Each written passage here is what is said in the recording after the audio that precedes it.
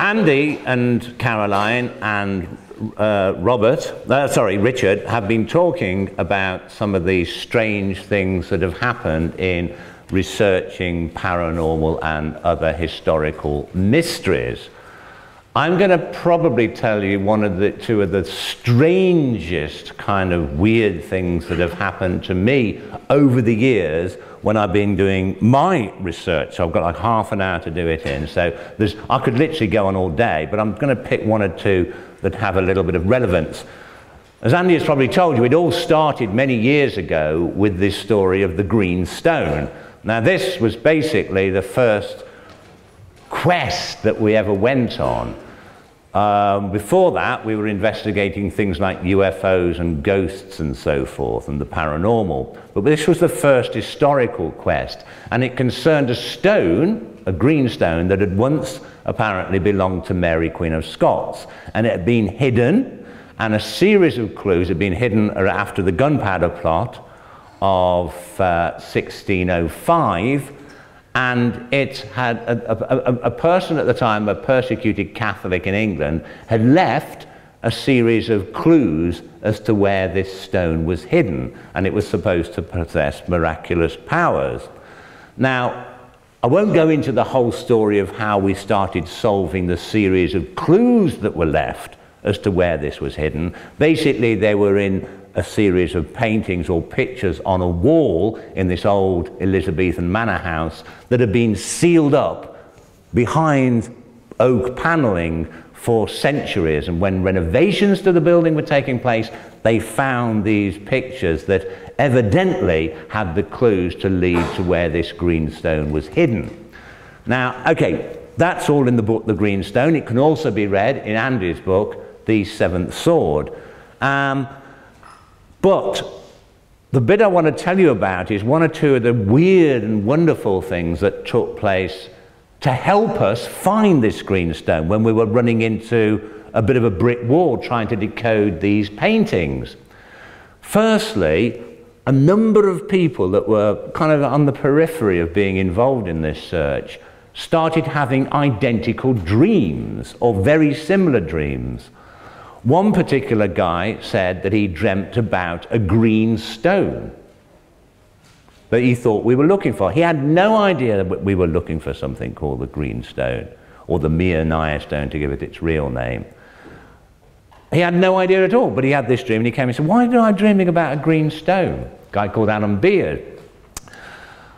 A girl who lived in North Wales, who was only about 12 at the time, whose mother was interested in UFOs, she had a dream about the fact that we were looking for a stone as well. I'm not quite sure if she said a green stone, but she said it's to be found in a casket, a brass casket, and she actually drew a picture of what it was like. And another person involved in this, a guy called Terry, had a similar dream at the same time. These people were completely unknown to one another, about a brass casket that contained something of great importance. And when you compared their two drawings together, they looked very similar. So myself and Andy started following this trail of clues, and eventually it led us to this bridge in the Worcestershire countryside, where another clue was eventually found. But we thought we were looking for this green stone at this point. But just before we set off to go to this bridge, we were told this Alan Beard, the guy who'd first dreamt of the green stone, phoned us up and said, "Hey, you're not looking for a stone at this point, but a sword that will lead you to the stone." Now, if I remember rightly, Gaynor, this is the young girl who was only about 12 at the time, had almost exactly the same dream or vision that we were looking for a sword at this point that would eventually lead us to the stone.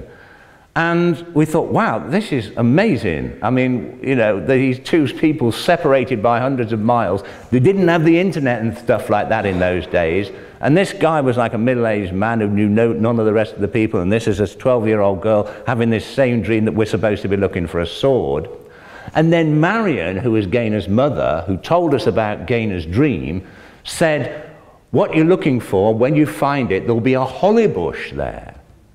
And she said there's also this terrible, weird smell of rotting vegetation. When you get like to that place, you have found what you're looking for, and Gaynor thinks you're looking for a sword. And cutting a very long story short, we were so keen in those days, we set off there. It was like the middle of the night.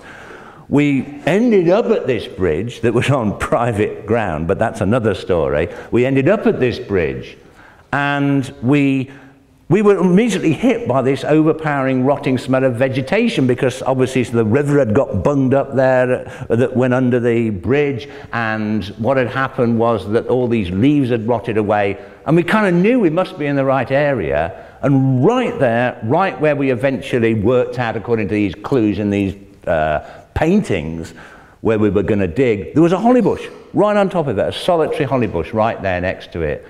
So, you know, these people were picking up psychic impressions, is all I can call it, separated by miles, helping us to find what we were looking for by following a secret series of historical clues. And cutting a long story short, we eventually pulled the relevant stone out of the foundations of this bridge, which we'd worked out from all these clues, and behind it, completely encrusted in years of silt and sediment, was this short sword or long dagger, exactly as people had told us. And of course this thing was clean. I mean, that was, as far as I know, Andy and I were the first people to ever find buried treasure by following psychic messages. So we got the whole series of clues that had been in these paintings, left there for hundreds of years, and a group of people getting psychic messages that led us to find this artifact. And I think, to be quite honest, this is before the Holy Blood, Holy Grail was written. It was years before Dan Brown. It was before Indiana Jones. And I'm telling you, you may not believe me, but if it wasn't for us doing that, a lot of these other people would not have been inspired to write these things that eventually led, certainly, to Dan Brown's books, possibly to even to things like Indiana Jones. So when on my website I describe myself as a real-life Indiana Jones, and people say, oh, well, he's just copying Dan Brown. No, he is not. So if you don't forget anything else, when you leave here, remember this. Dan Brown did not start it off. Me and him did. You get that. So, anyway, but that's kind of like how the whole thing started. So right from the very beginning, even though I had been using historical research to investigate mysteries, and Andy had too, of course, I'm just going to talk about some of the things that happened to me now. Over the years, there have been many times where weird and wonderful things, and not just so much psychic stuff, but things that, I mean, you can understand people perhaps picking up on history in a dream, or sharing telepathic dreams, or precognition, or clairvoyance. But some of the things I'm going to tell you about now take the whole kind of idea of what Andy calls psychic questing, and I call divination by landscape, to a kind of completely almost quantum level, if you like. For example, in my book, The Templars and the Ark of the Covenant, of which you will find copies in the foyer, I actually go in search of where the Ark might be buried based on a whole series of clues that have been left by the Knights Templars. I won't bore you with the details of that, but one particular clue, this is just one thing that happened, was that we knew we had to find something to do with a star. It had been in a stained glass window. It was one of the clues. And myself and Graham and Jody, two friends of mine who were helping me to do the search for this, were driving around Warwickshire in central England, not far from Stratford-upon-Avon, Shakespeare's supposed birthplace. We were driving around looking for something to do with a star, maybe a pub called the Star, which had been called the Star 150 years ago at the time when these some of these clues were left. And then we were thinking, well, maybe the clues go back to the time of the Knights Templars, many hundreds of years ago. There might be a star maybe on top of a spire, you know, like some sort of weather vane. And we were looking around, and we really were running out of options, and they had to go back. They came from America. They had to go back to America the next day, and we thought, if we don't solve this star mystery. You're going to go back and that's going to be it. We're going to be stuck for ages. Now, another thing that was in this stained glass window was a rooster, a cockerel right next to the star, crowing. And that kind of came into the whole clues in another way. But what happened was we were just about to give up. We were driving down this road. We didn't think we were anywhere near where we were supposed to be, looking for whatever it was we were looking for at that time. And we just pulled up at the side of the road. Graham Russell, who was driving, the window was down, his driver window. And we just pulled up thinking, well, which way are we going to go? And suddenly this rooster, cockerel, cried right outside the window, on top of this fence. And literally, Graham, who was driving, it was right in his ear. He almost crashed into the side of the road. He pulled right up on the curb. And we were kind of, oh, what? And, you know, what's this cockerel doing on a roadside? You know, what, shouldn't it be locked up in wherever they keep them? Where do they keep them? In a pen, a hut, a chickenry. I don't know. Anyway, but there it was, literally by the side of the road. So it cries out and stops us in our tracks. And at that moment, Graham turned around and says, oh my God, because he was so shocked that he ended up with his head out the window, staring at a road sign saying, Star Lane. And that is, cutting a long story short, it was how we eventually ended up finding the next clue. And if it hadn't been for that cockerel crying out, we would have never have stopped. And there's a cockerel in this window right next to the star. So that is the kind. Now, I can understand now some people might tune into history and dream about a green stone, or dream about a sword being in a bridge, or even have an image of what the place would look like with a smell of vegetation and a holly bush. But how does a cockerel know what to do? And what's it doing there anyway, right next to this star sign? And how come it's in a window? I mean, I could go, I mean, I've got a certain amount of time, but I could give you many, many, many examples of this kind of weird synchronicity that I've had in the time that have helped me do my research. And I can't work out either. The only ways I can think that how it could work is if we're living in some kind of matrix, and reality isn't the way we think it is. I mean, I've been looking into quantum theory, and things that really have no logical sense in our ordinary conscious mind do take place at a quantum level, but we're talking about minuscule subatomic size when things happen that shouldn't make sense, like things being in two places at one time, and light being both particles and a wave. Not both at the same time, which makes absolutely no sense to our logical minds. But those kind of things, quantum working, shouldn't take place on a macro level in the world we live in. This world's ruled by the theories of Newton and Einstein, and the quantum physics doesn't work in the big world.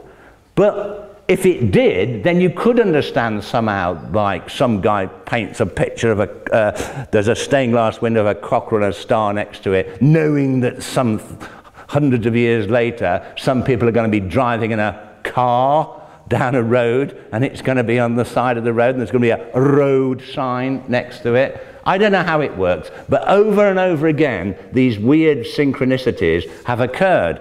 Now, that's an example of some kind of strange coincidence taking place.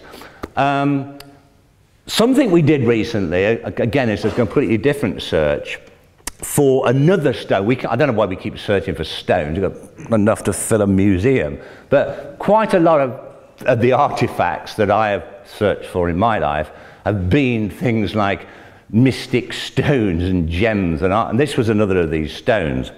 Now, we knew that where it was hidden somehow was connected with King Charles II.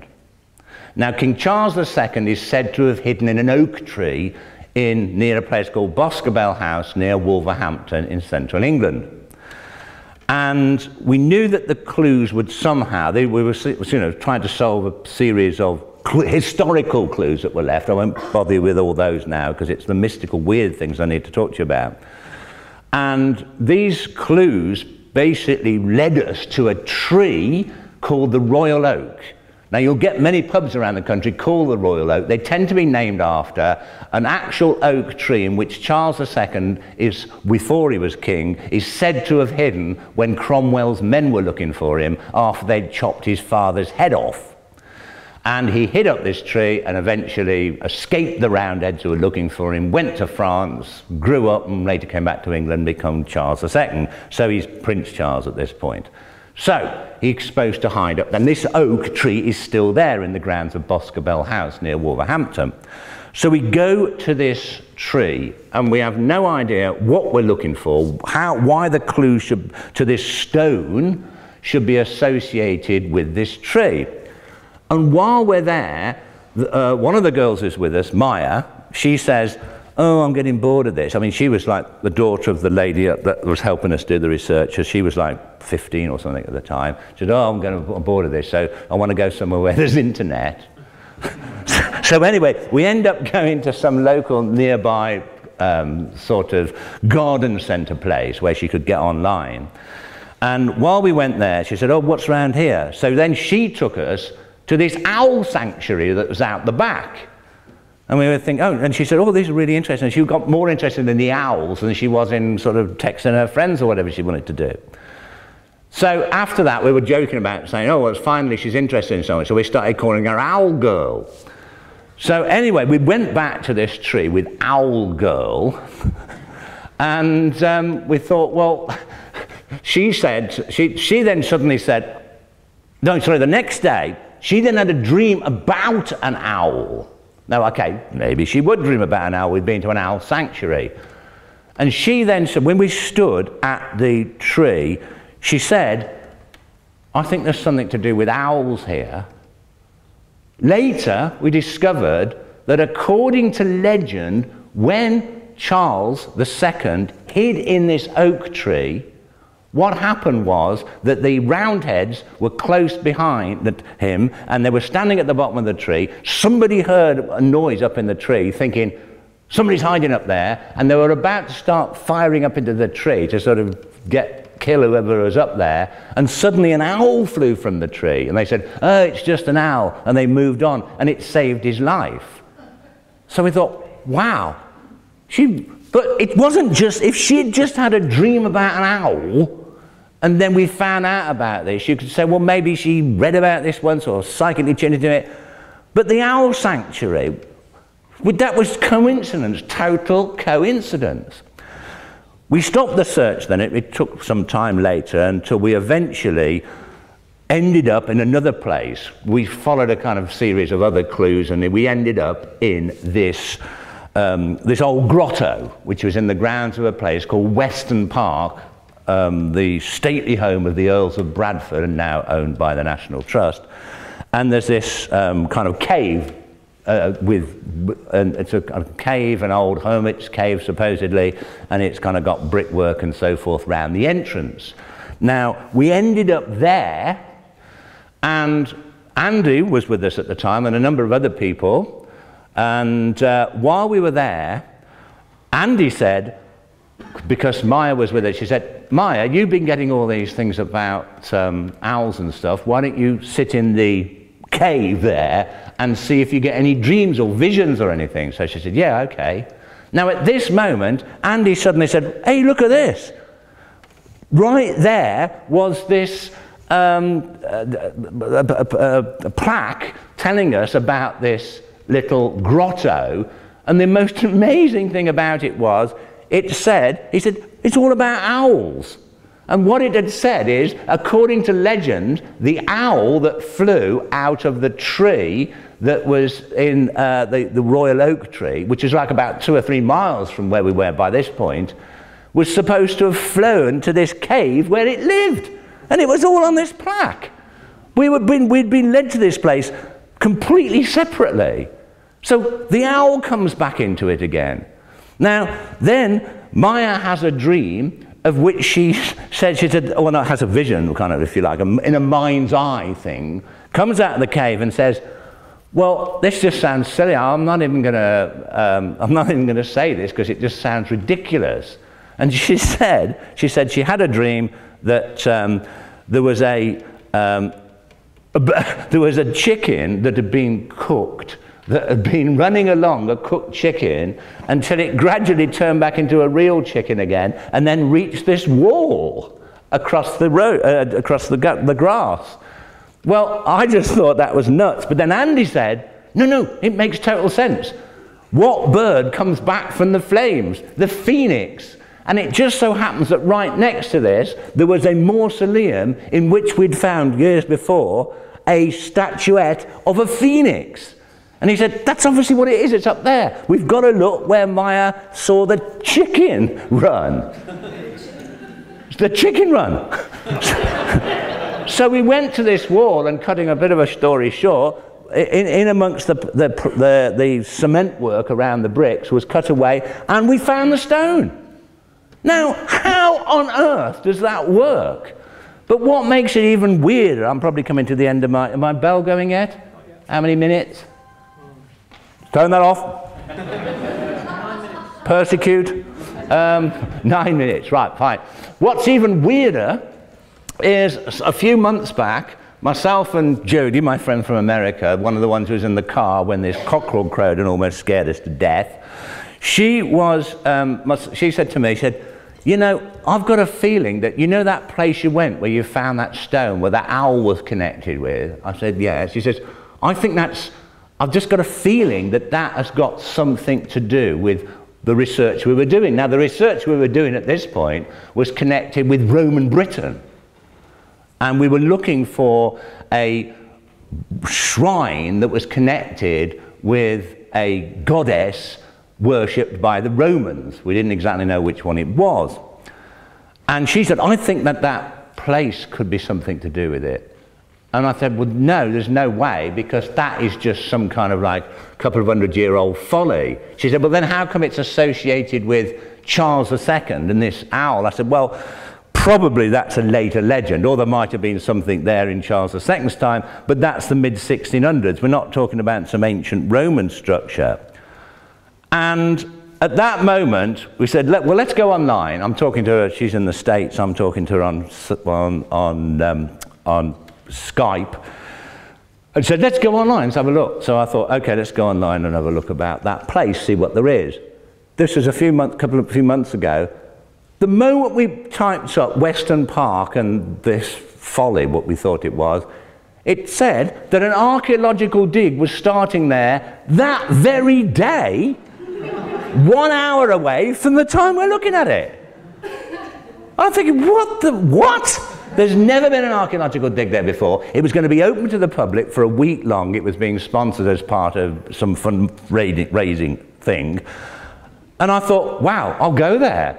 So I went back to this, what we now call the Owl Grotto, turned up there, these archaeologists digging away. Basically, they say after a couple of days, they said, I said, so this is just what, a kind of sort of 1700s folly?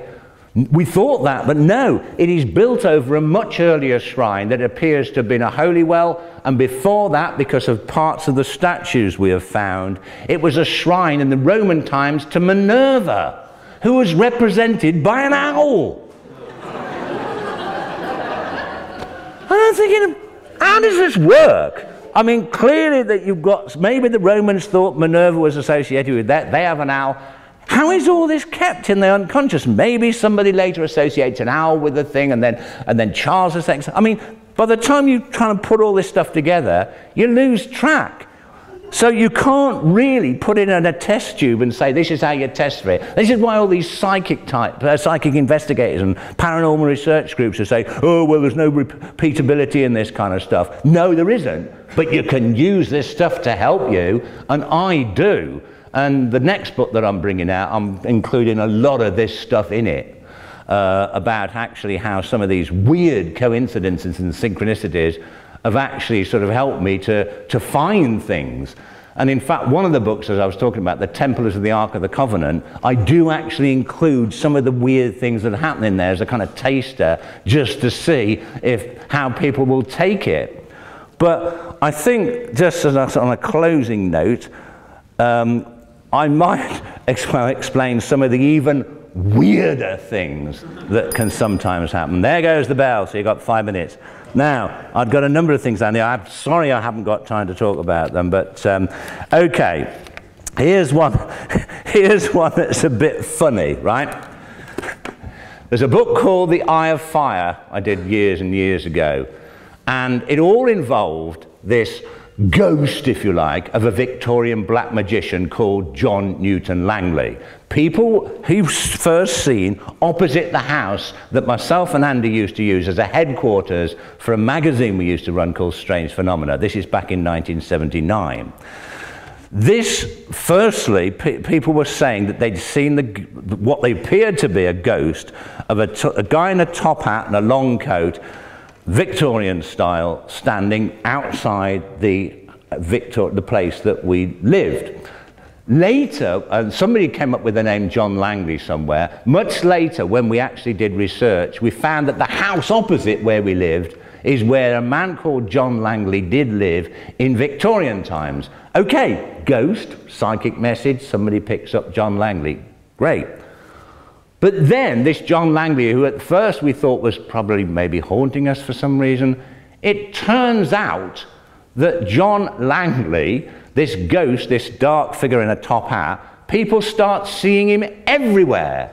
Now, some years later, Caroline got involved in our research, and this figure in a top hat who was supposed to haunt a road in Wolverhampton turned outside her house in South London, in the middle of a busy square, outside this pub, looking up at the window. Of course, we went rushed down there was nobody there, but he started to appear all over the place. On one occasion, he appeared on top of a hill, gave us a clue, if you like, to where we were looking for by standing next to this tower, and we all rushed up there. There was nobody there. We rushed back down the hill. Back he was again. But he looked solid. I even took a photograph of this character. He's solid. It's in the book, The Eye of Fire. I think there was a copy on sale outside. These books go for a fortune now on account of the fact it's been out of print for years. But I haven't even got one myself. But if you can never get the book, The Eye of Fire, online somewhere, you'll see a photograph of this guy in this top hat who, well, he looks human, but he kept disappearing. But where I was going to say what is really weird and how on earth this can happen, we've got this ghost following us around, this ghost that sort of like helps us in some strange way. But you explained this. What happened was that we then discovered that John Newton Langley was associated with the person that actually owned the house that we were using as the headquarters of the magazine that we were running at the time. Now, when I took that place on originally just as a flat to live in. Somebody just suggested, oh, you might want to live there. How come we ended up being in a place that was associated with this Victorian black magician who turned out to be the head at one point, or the second in charge of the Order of Meoniah, the people that had once possessed this green stone in earlier times? And how do we end up in a place, but totally by coincidence, that is tied up with the very research that we're doing? I mean, what I'm trying to say is that there are far, far weirder things that go on out there than any scientist or paranormal researcher will look into. And these things can help you to solve clues and basically to do research. And as I say, I call it divination by landscape. And one final thing is, do you know if you get the tarot pack and you get a card and it tells you something, and by the imagery on it you get some good idea? Well, we do this divination by pub. We've been into pubs. I've sat there with Graham and Jodie in one pub once, my friends that were helping me with the art research, and we said, we have no idea where to go next. Somebody tell us. I remember Graham turned around to me and he said, well, okay, the next person through that door who comes in the door will give us the clue as to where we have to go. And it just so happened that somebody came through that door dressed as a jester. It was for some party they were going to, and there was other people dressed in different ways. This girl who was dressed as a jester had clearly decided to dress as a jester weeks before. She'd had to go out and buy the costume. She didn't mysteriously appear there with it on the moment we wanted someone to come through the door that gave us a clue. And it just so happened that the thing that we were looking for, we realized, was at the jester's arms. And that brought about a whole new set of things to do with something called the Fool, the Mr. Punch, if you like. But I won't even bother to go into that. But anyway, so I've given you some examples of some of the weird, crazy things that we use in questing or divination by landscape. And I'm sure Andy now is going to explain exactly how it works. Thank you, sir. Yeah, okay, thank you.